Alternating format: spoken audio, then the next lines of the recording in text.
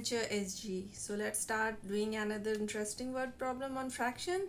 Let's start with reading the question first. At first 2 by 7 of the pupils in the class were boys. Then 22 boys from another class came over. Now 3 by 5 of the pupils were boys. How many pupils were there in the class at first?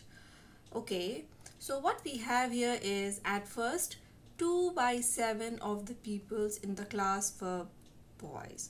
So I hope you know that pupils means the total number, the students, right? So students or pupils could be includes both, right? So when we say pupils, it's boys as well as the girls, right? So yes, now what do we have here is 2 by 7 of the pupils in the class were boys.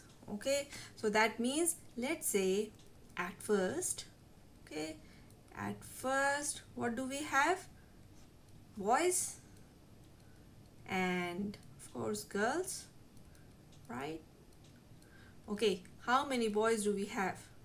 2 by 7 of the pupils in the class were boys. That means there are 7 unit of students in the class. Okay, the total number of students or pupils in the class is 7, and out of that the number of boys are 2 units. Okay, right? That's what we get from here. So let's write it. So boys are 2 units, and the girls, how many units of girls will be there? They will be obviously 7 unit, which is the total number of students minus the number of units of boys. So that will give us 7 units minus 2 units will give us 5 units, right? Now what happened? Then 22 boys from another class came over. Yeah, looks like, right? Quite not proportionate, right? Boys are 2 units and girls are 5 units, so boys are a lot lesser, right? So yeah, so maybe 22 boys from another class came over. Then what happened? The fraction changes, right? Obviously more boys are there, so the fraction of the boys and girls will change. Now let's say at end, then what happened after 22 more boys came into the class? Now the boys are 2 by 5 of the total number of students or pupils, right? So we can say here again at the end, boys are how many units? See, 3 units, right? So boys are 3 units. And how about the girls? Okay, the girls will be 5 unit minus 3 unit, right? Because the total number of students at the end, right, the total number of students at the end are 5 unit and the boys were 3 unit. So 5 minus 3, right, it will give you 2 units. Now the thing is, see, in the question, right, they are talking about 22 boys coming over from another class, but they never said anything about the girls, right? They never said some of the girls are coming or some of the girls are leaving, right? So they didn't talk about girls. That means what? That means the number of girls should remain the same, right? So one fact is the number of girls, right? Number of girls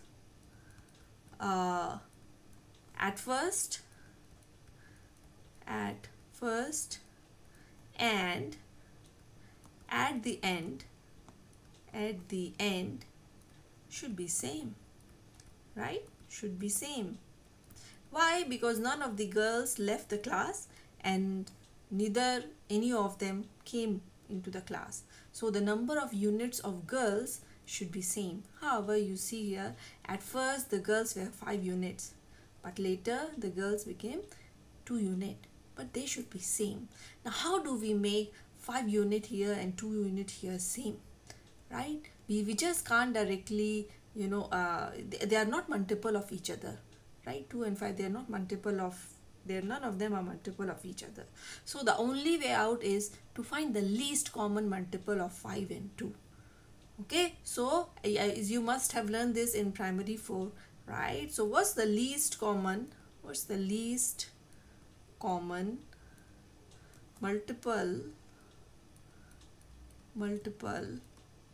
of 2 and 5, right? Of 2 and 5, it is 10, right? It is 10. The least common multiple of 2 and 5 is 10. That means the nearest we can make each of them, like the girls here at first and at the end, equal to 10, right? Because that is the minimum, that's the least common multiple of both, right? So how do I make this 5 here 10, right? How can I make this 5 unit here 10? Just multiply it by 2, right? If you multiply 5 by 2, you will get 10 units, right? But remember, with whatever number you are multiplying the number of units of girls, you have to multiply with the same number the units of boys, right? Otherwise their fraction will change, right? We have to make sure that their fraction doesn't change. Earlier it's 2 by 5, right? So now it should be also, later also it should be 2 by 5, because if you simplify 4:10, you will get 2 by 5, right? They are equivalent fraction, right? Now in the same way we have to make here the number of girls here also 10. How do we do? What do we do? Multiply 2 by 5, right? So what do we get here? 10 units.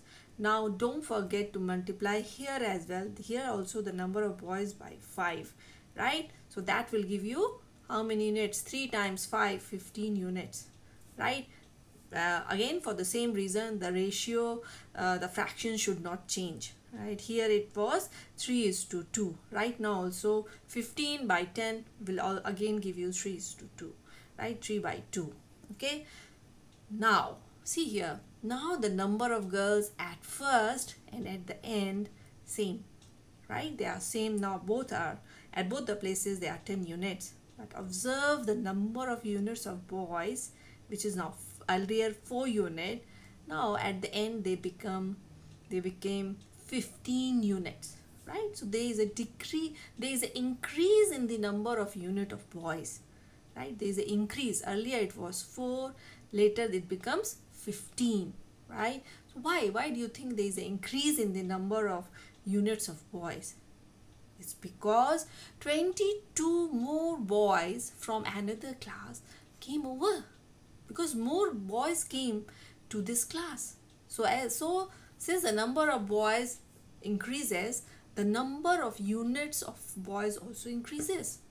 So let's do first one thing, find the change in the number of units of boys, right? So the change in the number of units of boys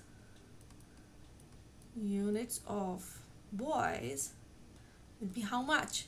It's later 15 unit. Earlier it was 4 units, right? So we can say 15 unit minus 4 unit will give you 11 unit, right? There is a change of 11 unit in the number of units of boys, right? And this 11 unit, there is an increase of 11 unit, is because 22 more boys came from another class. So that from here we can say that this 11 unit is equal to 22, right? That means 1 unit is equal to 22 divided by 11. That will give us 1 unit is equal to 2, right? Now since we know how much is 1 unit, let's read the question.